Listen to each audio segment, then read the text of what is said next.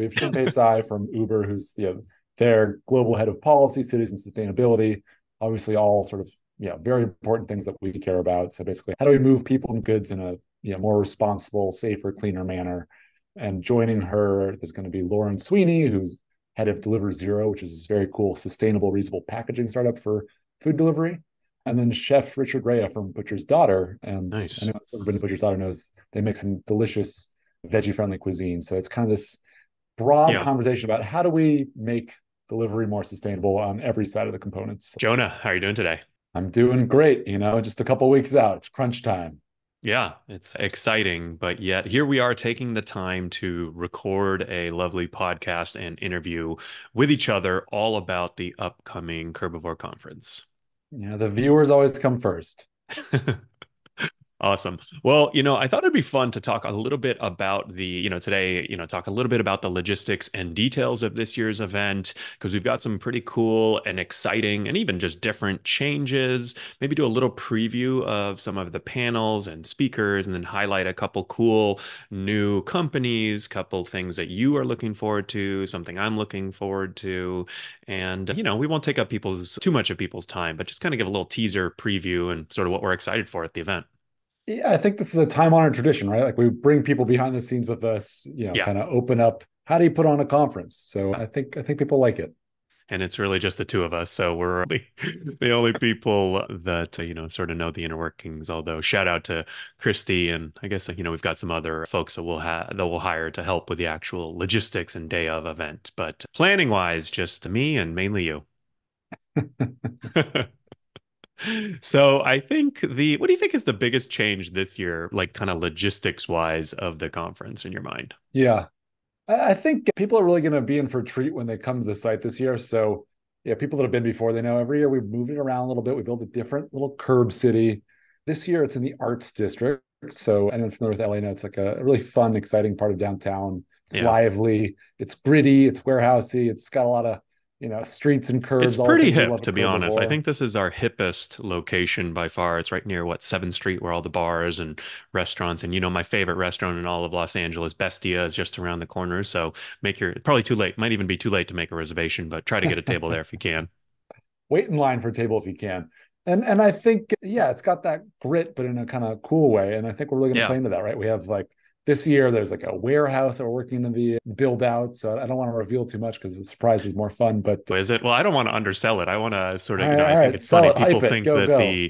I know we got a few emails sometimes, especially from partners or people last couple of years. They say, oh, we typed in the address and it's a parking lot. I said, don't worry. We're going to build the whole venue from the ground up. There's going to be a stage. There's going to be security, everything. And so I think that's what's pretty cool and unique about the event, that it's literally on, this year we have a 25,000 square foot parking lot. And, where I'll kind of give you, I would say all or most of the credit is that you found this nearby, and luckily it is about a 100-foot walk nearby venue. And so that's where we're going to be having the stage. So it's going to be indoor, good sound, protected from all the elements. And yeah, so it'd be kind of cool that we'll have sort of a more formal stage and reception area. And then just 100 feet away, we'll have our sort of normal large parking lot area.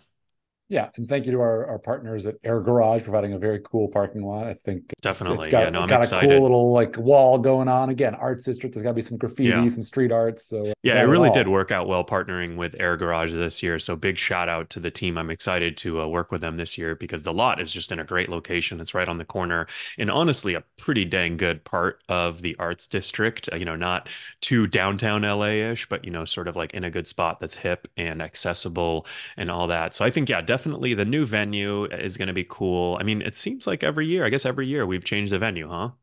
We make it hard on ourselves to make it fun for our attendees. But But we'll then see. the Maybe other we'll thing that settle we on one changed this year, eventually. right, is we pushed it back a couple weeks, right? Yeah, I don't know if anyone actually noticed or said anything, but I guess our conference would have been, when we're recording, it would have been in maybe 2 days, right? And we're here right now looking I at think it would have rain. So I been would think have been like yeah, like today or something. it would have been good weather. I guess it would have been good weather most likely, but I think one of the main reasons why we wanted to push it a little is just to get away from El Nino and any kind of lingering storms. And so hopefully by the end of March, nice and clear and dry. And I did look at the weather for next week. It looks like it's going to top 80 degrees and sunny. So that's sort of what we've Ooh, always wanted to sell, right? yeah, something for the Canadian visitors. And then I think, yeah, anyone that follows you and I too closely on Twitter knows we're both amateur weather people. Mm, yeah. So yeah, we I think better odds of warmer weather in late March. And then another advantage to having a warehouse for the actual main stage is, in the past couple of years, it's gotten a little chilly around 4 p.m. Yeah. Solve that problem. Yeah, we won't have to worry as much about heat lamps and checking the weather and all that. But hopefully, it'll be good weather, good people. I mean, I've been kind of sharing this on Twitter socials lately, and I don't know if people think I'm, just hyping up the event, but we are actually 30% ahead ticket sales wise where we were last year. And so that is a real number. I didn't make it up. And, we get a lot of registrations in the last month. So I'm excited to see, I think last year we had close to 1,000 registered attendees. And so I think we'll be at or above that number this year also. Yeah, the whole world of the curbs coming, baby. Yeah, awesome. Well, that's sort of the main logistics and details. And obviously, if people are curious about all of that, they can go to curbivore.co, the website where they can see the program and the panels and the partners and, event details and timing and all that. We'll be updating that over the next, few days. So logistics wise, I think we kind of covered everything there. And now sort of on to the fun part. Well, actually, I don't know. What is your favorite part of the conference? Is it more the panels and the programming? Is it more the partners and the companies and the exhibitors? Or what do you kind of personally enjoy most at any conference or, ours specifically? I think the one thing that honestly is the most fun is like the opening reception, the closing reception, like the networking opportunities, the Mm. eating, the Oh, the drinking. parties. And so, yeah, the parties. And so I Well, just want that's a to, given. I That's a feel like we have given. to call it out because people have been asking like, so I think Oh, this year that's we true. We do have officially, some we cool have, parties. we have a Thursday opening reception. Thank you to our friends at Curb IQ for that. And so, yeah, people get here early, get ready to eat and drink and meet and Yeah, we've talk. got a really cool venue for that Thursday night. Are we revealing it yet, or people have to wait and find out? Let's give them something to wait for, but Right. it's Clearly, it's we it's, didn't, it's nearby. discuss all this ahead of time, so We do it live.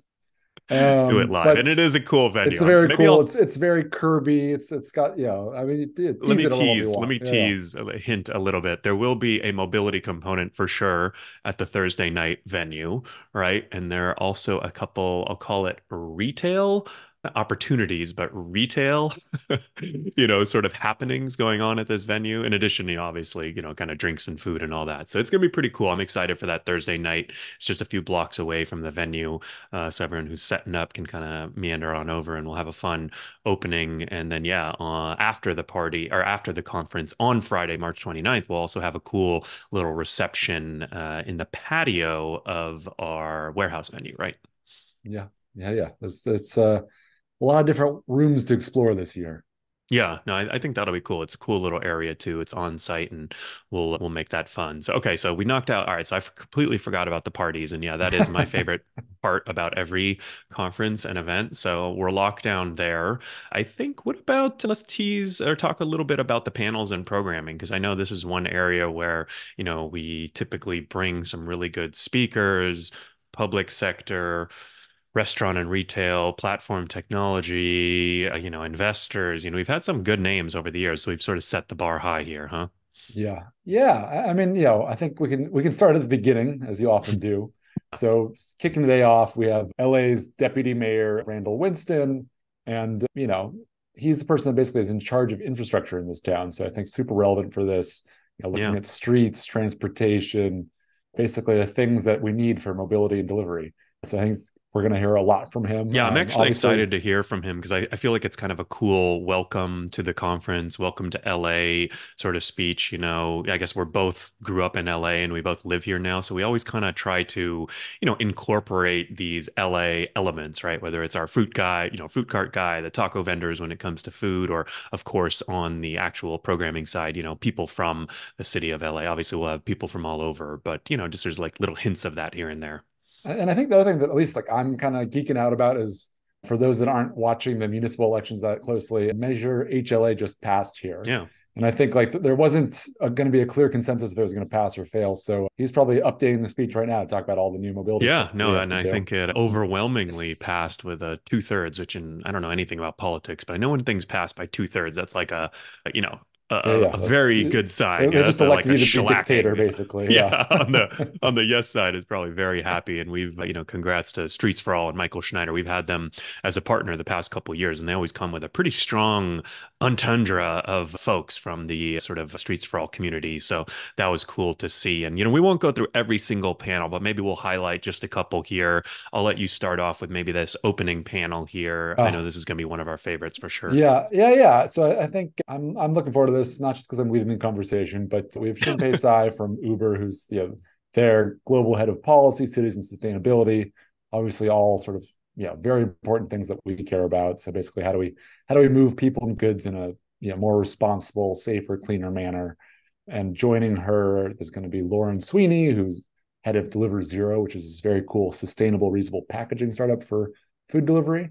And then Chef Richard Rea from Butcher's Daughter. And Nice. anyone who's ever been to Butcher's Daughter knows they make some delicious veggie friendly cuisine. So it's kind of this broad Yeah. conversation about how do we make delivery more sustainable on every side of the components, like not Yeah. not just how it's moved, not just how it's made, not just how the consumer has it, but collectively.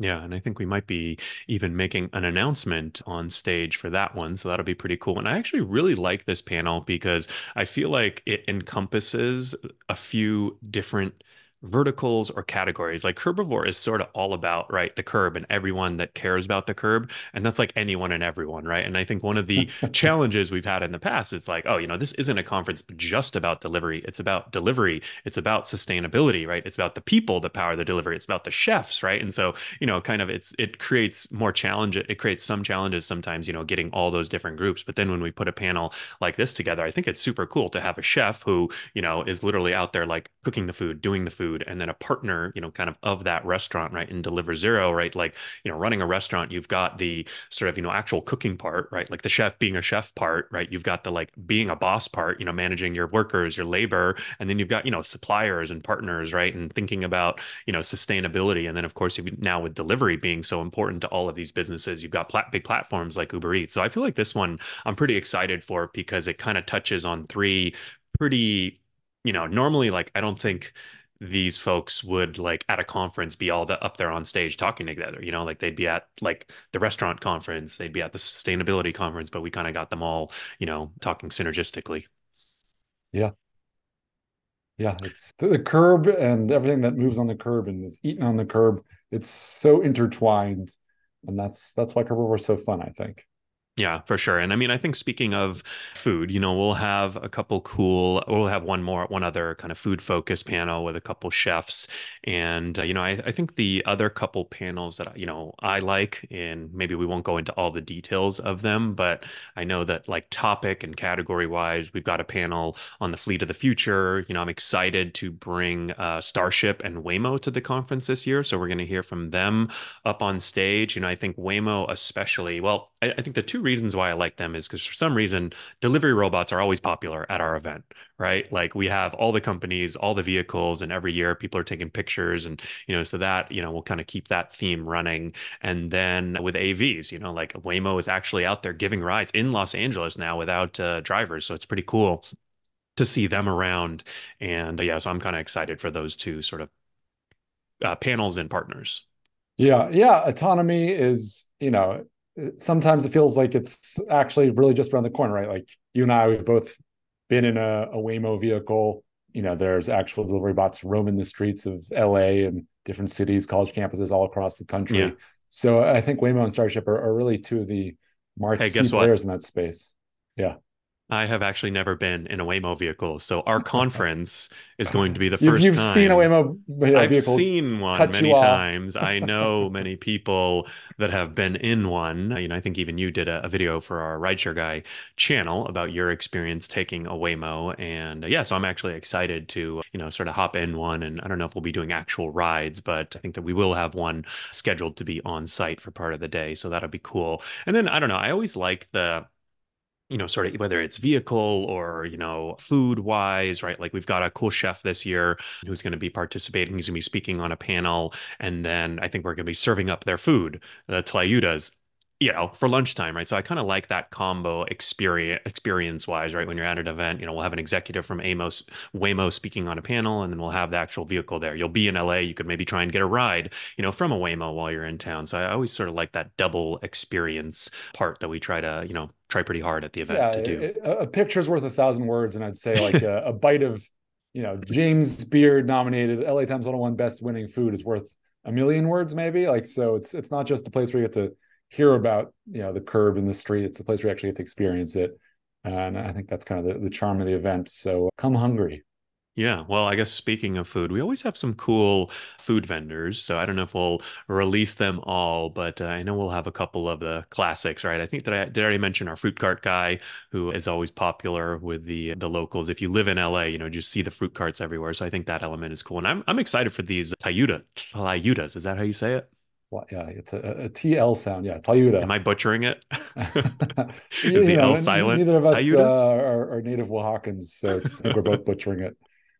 Well, luckily you don't know how to, you won't need to know how to say it in order to order it. You can just point Just to it, point. right? Yeah.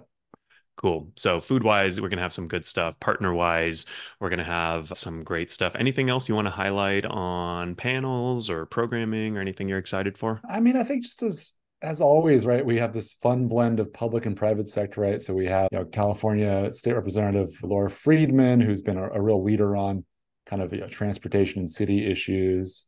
Yeah. We've got, yeah, all sorts of, both small emerging startups that are, cutting edge, and some bigger, interesting companies we've heard from before.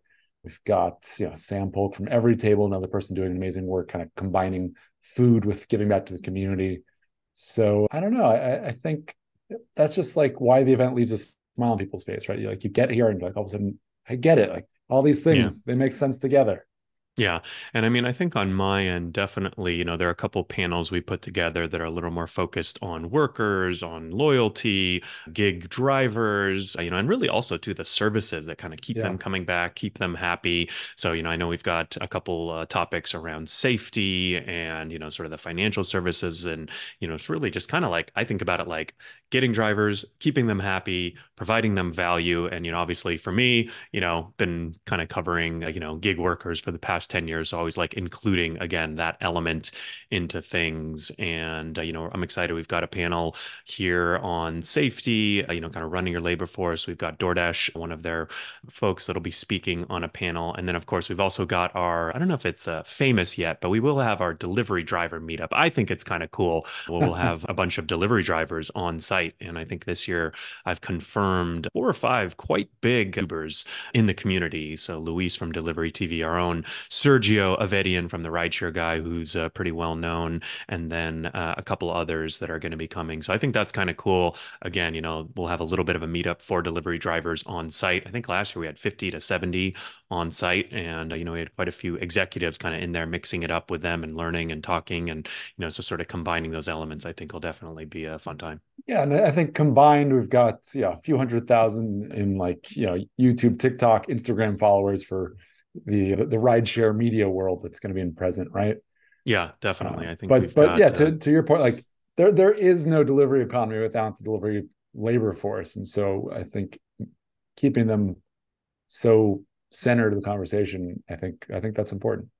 Yeah, definitely. Cool. Well, I don't want to go on forever hyping up our own event, but I feel like we did a pretty good job teasing, touching on things, and also previewing things. Anything else you want to mention before we sign off here? Just really excited to see everyone come out end of March. Meet some cool people, try some cool food, see some cool technology, and shake some hands. Yeah, definitely. No, lots of good people, good partners, and hopefully good weather, good venue this year. So I think there'll be a lot going on.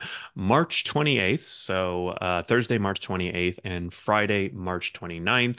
You can get tickets at curbivore.co, and I'm sure we can leave a little link for a ticket code in the show notes too, if we want to give our listeners, anyone who just sat here and listened to us for 20, 30 minutes, we got to give them a little something, right? That's worth a few bucks. Yeah. A few bucks off the ticket. So we'll put a little something for you in the show notes there.